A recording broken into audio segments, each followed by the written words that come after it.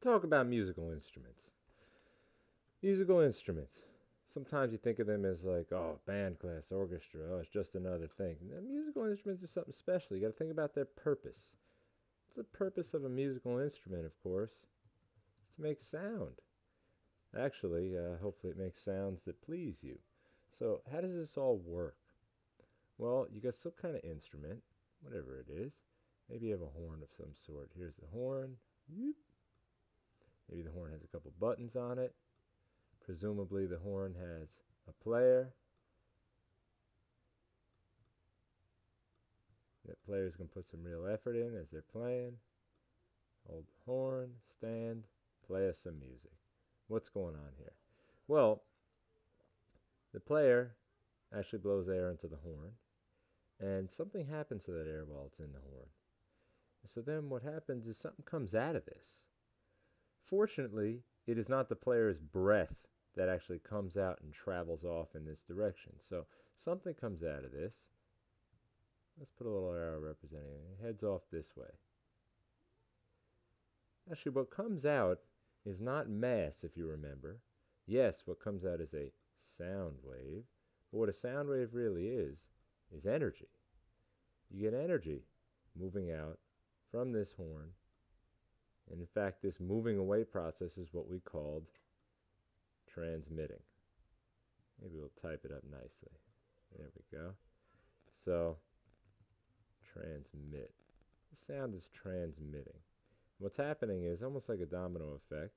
Air molecules here are bumping ones here, which are bumping here, bump, bump, bump, bump, bump, and they send energy. They send a vibration along, and as it transmits, hopefully this at some point will come along, and I'm going to draw a big version of you, come along and strike you in. There's your funky ear. Here's your very large head. You'll see why we made this very large in a little bit. Okay.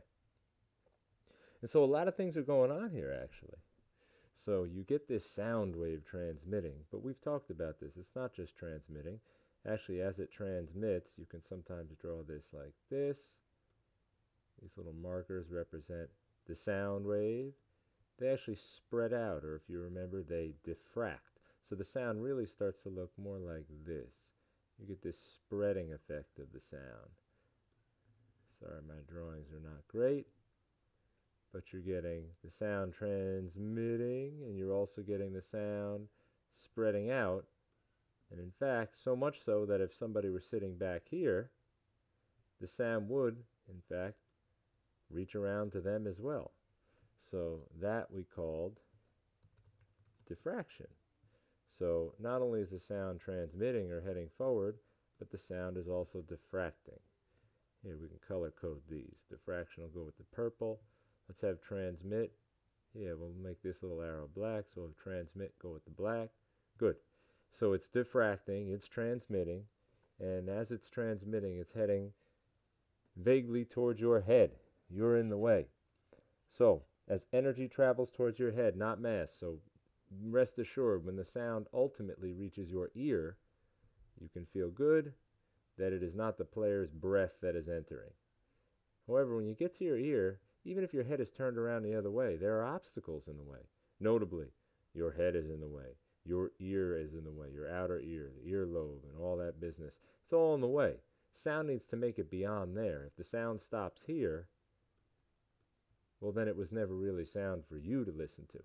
So, what happens? Well, here, the sound has to, in fact, we can jump this ahead, jump the diffraction ahead. It's over here now. It actually has to wiggle its way, in a sense, around all these obstacles. So we're getting more diffraction. And so as the sound diffracts around your head or around your ear, it starts to make it inside. It is still traveling through air, and now we're in our outer ear. In the outer ear, of course, you have your, let's go over here, you've got your ear canal. So your ear canal leads in this way. It's probably a little more narrow, a little more waxy than what I'm drawing right there. But all in all, it's just, let me open up this hole here. It's just a tube connecting your middle ear to the outside world. So in the sound transmits, diffracting as it goes until it hits something called your eardrum. Now, we talked about what sound can do, what waves can do. So when it hits your eardrum, some of that energy is absorbed, and you'll see that in vibrations of your eardrum. This little eardrum will start to vibrate back and forth. In fact, its vibration will match these wave fronts, we call them. Every time one of these hits it, it pushes in, and then it rebounds. Next one hits it, pushes in, rebounds, like being rapidly pushed on a swing. So here's the first hand, here's the next hand. This happens repeatedly. So this little thing is getting pushed and rebound, pushed and rebound. Some of that energy is absorbed here, and some of it actually transmits through. So where does it transmit? If you remember, we talked a little about the middle ear. And so the middle ear here, this thing connects. We had our ossicles. So these three little bones. Terrible drawings, but don't judge me too harshly. So that you had your hammer, your anvil, your stirrup. And then these leaned on your cochlea, which I'm also going to draw pretty terribly. But basically it was kind of a curled up snail looking thing. And all the while, let's make this thinner. All the while, the sound is continuing to transmit. So it transmits into these bones where they vibrate, which then transmits, this little window here they call it, and there's fluid inside, and so it transmits in there and actually shakes the fluid. And so there's a special type of transmission that we studied also. So all through here, air, air, air, air, now the sound is actually transmitting into skin, into bone, into fluid. We called that, if you remember, let me change the colors, we called that refraction. So that's a special type of transmission. All that's going on in here where it actually refracts.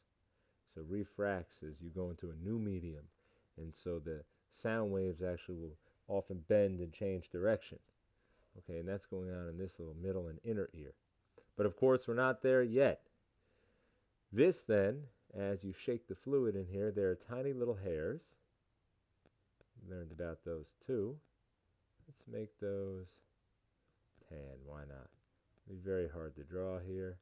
But these tiny little hairs in here they are. I know they look like teeth, but... And those hairs waggle back and forth. And when they do, they actually connect then to nerves, to neurons. And these connect directly and are part of this big mushy thing here you have in the middle called your brain. So these are all part of this. Here we go. This big mushy great thing up here. Come on, mushy great thing. And so they connect in there, and then somewhere as they connect, you get this amazing experience of sound. So somehow here these connect, and you get chemicals moving, you get energy moving inside your brain, and ultimately the best thing I could say is this. So, okay, you have the experience of sound, so what does that all mean? Well, maybe your eyeballs over here, your eyeballs over here, and suddenly you hear that sound, and you were hanging out, and suddenly this turns to this. All right. You might even say something funny. You might even start wiggling your arms and your legs a little bit. So the truest thing to say about the experience is it changes you. And let us not forget, by the way, that throughout this process, particularly in here, we also are getting reflection. So the sound is bouncing off the walls of your ear canal, off your outer ear. 2C reflect, huh? There we go, 1C reflect. So we're also getting reflection in there. So look at all this. And so, what's really special here is that the whole purpose of the musical instrument to make sound, it's really somehow you get a device that will push on air, and that push gets transmitted, diffracts as it goes, diffracts around obstacles, spreads out to reach you, reflects as it enters your ear and diffracts some more, then refracts through your middle ear, your inner ear, and that energy, not mass, that energy, not the player's breath, but something they did to the surrounding medium, the air, that energy travels then through nerve impulses to your brain, and that makes you dance or it makes you smile. So, sound fundamentally, sound is about air, or really any sort of medium. Of course, typically we do air.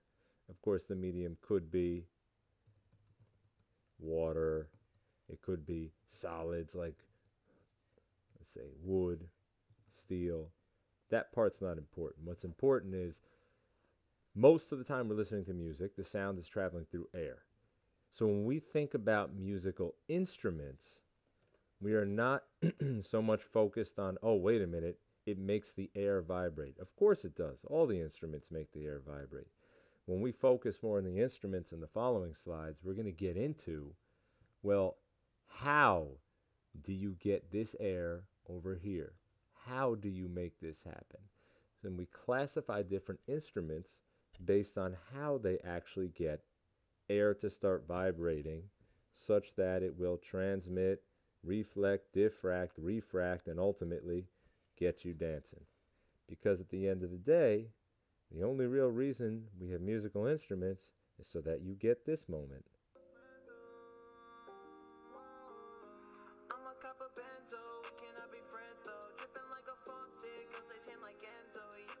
That's right.